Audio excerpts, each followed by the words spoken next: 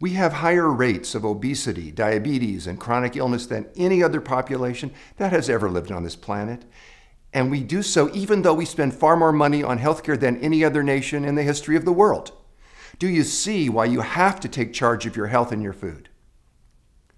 How many of our established political leaders have been willing to stand up to the aggregate power of the junk food conglomerates, corporate agribusiness, the agrochemical polluters, the insurance companies, and the pharmaceutical industry? The result is painful. We're swimming in a toxic soup of 90,000 basically unregulated industrial and agricultural chemicals. We're worn down by a diet of corporate junk food and the incessant barrage of advertising. And it's not just our physical health that's suffering. So is our mental health. People in the U.S. are only 4% of the world's population, but we take more than half of the world's antidepressant drugs. Far too many of us are in anguish and despair. Suicide rates in the U.S. for white middle-aged women jumped by 80% in the last 15 years. Among girls 10 to 14, the suicide rate tripled. What does this have to do with the food you eat? A lot more than most people realize. The worse our diets, the more our bodies and minds suffer from nutrition-induced stress. The average American consumes nearly 2 tons of sugar during their lifetime. That's equal to the amount of sugar in nearly 2 million Skittles. Now, we know that eating too much sugar dramatically raises your risk of heart disease and cancer and diabetes and dementia and obesity. What do you think it does to your mental equilibrium? And speaking of Skittles, did you know that earlier this year, a massive truckload of Skittles spilled on a highway in Wisconsin? The Skittles, which were not wrapped or packaged in any way, were on their way to a feedlot to be used as cattle feed. Is this insane? We're feeding candy to cattle. But this is just another example of the bizarre and stunningly unhealthy ways we feed and raise the animals from whom we get industrial meats, dairy products, and eggs. The worse our diets get, the fatter and the sicker and the more unhappy we get. More than 2/3 of us are now overweight or obese. What is the U.S. government doing about it? Here's an example. In the United States, we've got a Department of Agriculture that's encouraging us all to eat more fruits and vegetables. That's good. But the very same Department of Agriculture is spending tens of billions of dollars every year subsidizing the production of genetically engineered corn and soy, which ultimately brings down the price of factory-farmed animal products and highly processed foods. What sense does it make for us as taxpayers to be heavily subsidizing crops that every health authority is telling us we should be eating less of? What sense does it make for us to be doing almost nothing to subsidize the fruits and the vegetables we're supposed to be eating more of? If there is a responsibility to spend the public's money in a way that's consistent with the public's health, shouldn't taxpayers be subsidizing the foods that are better for us? We need a food revolution because today, almost 2/3 of the calories in the American diet come from ultra-processed foods. Because almost all of these highly processed foods contain unlabeled, genetically engineered ingredients. Because we spray the fields growing our food with poisons. And because our current food system enriches drug companies, agrochemical polluters, and junk food companies at the expense of farmers, rural communities, and taxpayers. Today in the United States, we're spending 18% of our entire gross domestic product on what we call healthcare. But really, should it be called healthcare? Wouldn't it be more accurate to call it disease management? Most of today's doctors are largely untrained in nutrition. Their medical training is focused on managing disease symptoms with drugs and surgery. And meanwhile, our diets are getting worse and worse, and our population is getting sicker and sicker. We need a food revolution because our food is making us fat and sick and bankrupting us. It's time to live like your health depends on it. Whenever we eat, we make a choice. Whenever we choose a food, we either improve the world or we make it less. We either sustain the conditions that are conducive to life or we worsen and harm them. It's an act of courage and love to prepare healthy food for ourselves and for others and to speak out and educate people. We need a food revolution for so many, many, many reasons.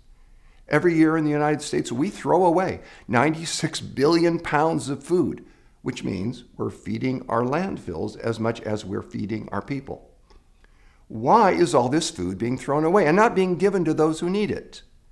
Why are we wasting so much food and not making sure that every one of us has enough to eat? We need a food revolution because Western food is taking over the world. Traditional cultural cuisines are enriched, even defined by their use of herbs and spices. Have you ever enjoyed Indian food with its curries, turmeric, cardamom, and coriander? Or Mexican food with its chilies, cumin, garlic, and oregano? Have you ever appreciated Italian food with its parsley and sage, basil and thyme? Or French food with marjoram, tarragon, and savory?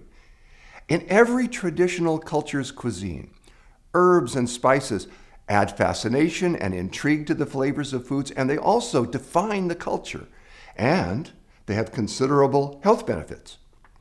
But with industrial and processed food, with what has come to be known worldwide as American food, instead of herbs and spices, our mega food companies have added huge amounts of sugar, fat, and salt, as well as chemical flavorings and colorings and preservatives.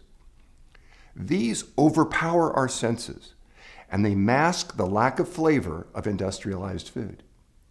Rather than supporting health, they lead to heart disease, dementia, obesity, diabetes, and all the other Western diseases that plague us today, and that we are exporting worldwide along with our foods.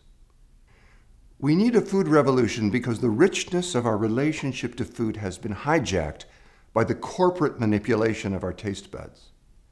People say, I want to eat what I like. That's my right. That's my freedom. True. But what if what people like has been determined by the food industry? What if mega food corporations have sought control over our taste buds? And what if, to a remarkable extent, they have achieved that control? Do you think people naturally like what will make them sick and fat? People want to feel healthy and vibrant, but the industrialized food industry has added so much salt, so much sugar, so much fat, and so many chemicals to the foods they sell us that they've gotten most of us hooked. The big food companies actually employ what they call craveability experts, whose job it is to formulate food products that are explicitly designed to produce cravings. The result is that many of us today feel deprived if we aren't eating foods that undermine our health. We need to take back our taste buds. We need to take back our mouths and our tongues. I want us to experience eating not as an exercise in addiction and not as a form of obeisance to the food industry, but as an act of self-care, a connection with the people we love, and respect for the living earth. I want us to experience eating as a way of celebrating what truly sustains us, a way of affirming the values and the pleasures and the joys we hold most dear. If we're going to, together, make the changes that are needed in our lifetime, we need to know the facts and we need to put them into action. And that's why I'm so grateful and excited that you've chosen to join in the Food Revolution Summit, because we can make a change and because what we do, what you do, matters. At the beginning of this video, I promised I'd tell you why I think we need a food revolution. I also promised that I'd tell you what gives me hope even in these profoundly troubling times. It gives me hope that the norms of a toxic food culture are losing their appeal, and people are increasingly hungry for change. We've seen in the last 15 years a fourfold increase in sales of organic foods, with organic food becoming a $43 billion industry in the US alone.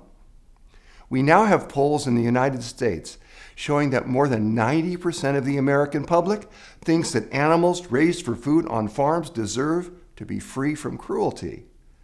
Gestational crates for mother pigs have been banned in 9 U.S. states and throughout the entire European Union.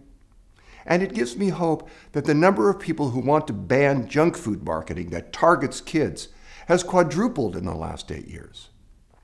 We've got a long way to go, but we're seeing progress in many ways.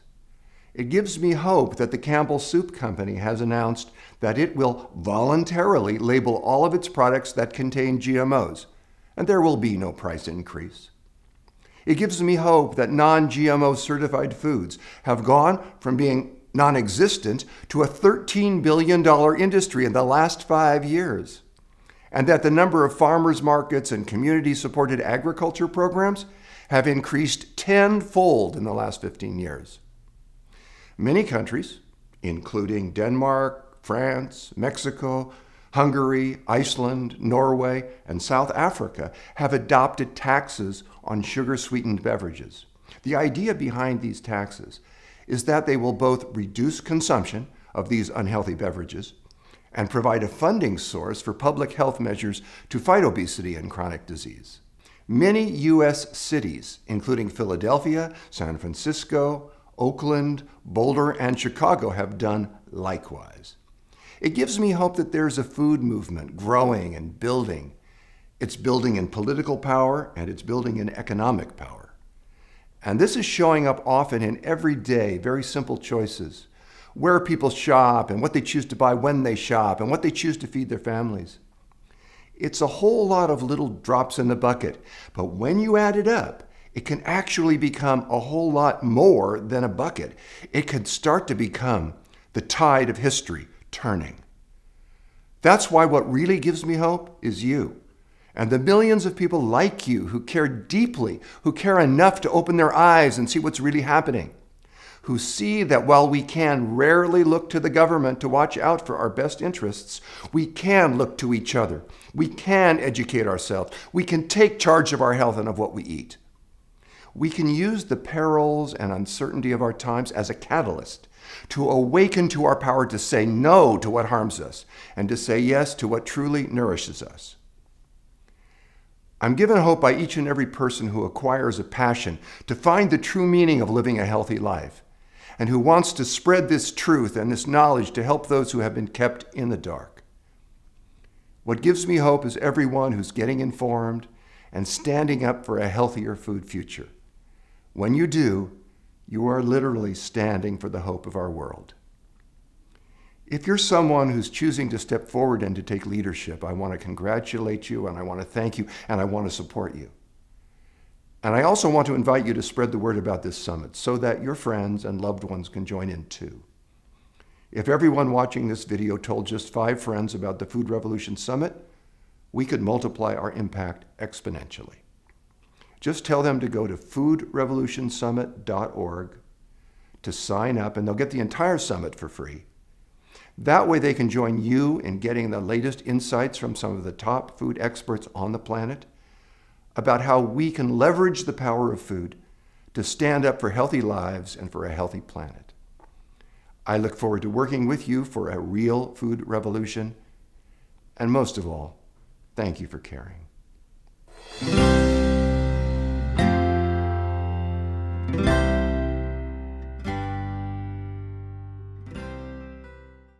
The global pandemic has changed our world forever. Millions of lives have been lost, and tragically, it's not over yet. And here's something that's really kind of important. Some of the biggest COVID-19 risk factors are what's called comorbidities. These include obesity, cardiovascular disease, type 2 diabetes, and other chronic illnesses. And the good news here is that whether or not you ever get COVID-19, the food you eat and the choices you make today have the power to shape your destiny and your health for the rest of your life. Right now, it's more important than ever to clean up your diet, to eat the foods that support your immune system. Scientific studies show us that eating the right foods can help you prevent and even reverse cancer, type 2 diabetes, autoimmune conditions, obesity, can help prevent Alzheimer's. And these foods really are your #1 way to strengthen your heart, your brain, your microbiome, and your immune system. They can help you to have lasting energy, more satisfying sleep, and to set you up for a long, happy life. I'm Ocean Robbins, host of the Food Revolution Summit, and I want you to know the truth about your food. That's why my dad and colleague, 2 million copy best-selling author John Robbins and I have teamed up with 24 of the world's most brilliant, revolutionary experts to bring you this year's biggest breakthroughs in food and health. And because this information is so important, right now more than ever before, we're offering it to you completely for free.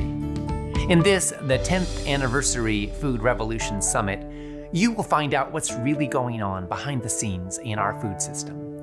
You'll find out which foods you need to avoid and what the leading edge of medical science is discovering about how you can optimize your immune health, your brain health, and your heart health. Most importantly, you're gonna find hope for your future and real, actionable, scientifically grounded solutions that can improve your life and your world starting today. I can't wait to share it all with you. Remember, it's completely free, so go ahead and sign up right on this page. All you need to do is enter your name and email to reserve your spot right now. And I'll see you in the summit.